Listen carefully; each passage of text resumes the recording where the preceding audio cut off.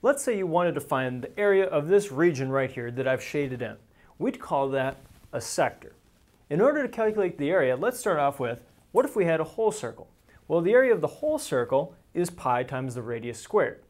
If we're talking about just one little piece, however, and I told you that this was a right angle, you would say, Mr. McCall, that's pretty easy. The area of that sector is going to be a quarter, or 1/4, of the total area, where the total area is pi r squared. However, I want to generalize this formula for any type of sector.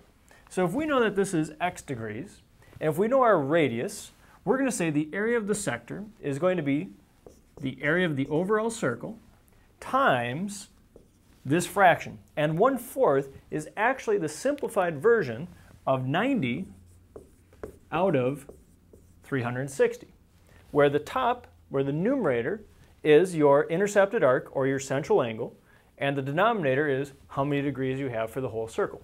So we're going to say this is times x out of 360, where x is the intercepted arc or the central angle. So we're going to say area of the sector is equal to the area of the whole circle times whatever fraction you're taking of that circle.